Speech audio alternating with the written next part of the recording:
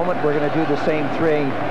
Quick to get on the scoreboard in the first 4 minutes for the Italians, and things not going well for Canada. Both teams in their first game of the competition. The Italians drawing first blood. Bill Ranford sprawled down on the ice, and big number 8 for the Italians picked up a goal. Brindamore is out there for Canada as the Canadians work in with Joe Sakic, number 19. He levels the score at the 10-minute mark, 10-11 to be exact. French out to a quick start against the Americans. The Italians doing the same to the Canadians, but the Canadians' power starting to take over as the first period went on.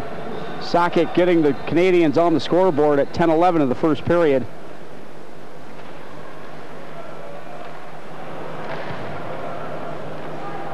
Canadians with a quick response.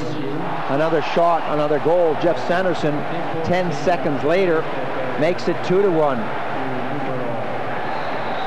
The response couldn't have been much quicker from Jeff Sanderson after Sakic's goal. Canada completo. Canada is playing at full strength. Canada holding. In the second period, the Canadian team continued to apply the pressure against the Italians. The Italians, with several penalties, were chasing a lot, and Racine, number 33, makes it 3-1.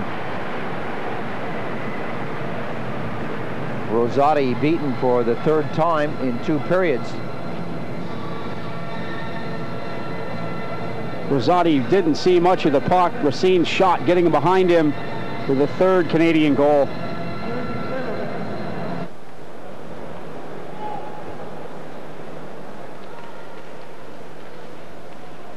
Third period action now, and the Canadians with still some more scoring to do.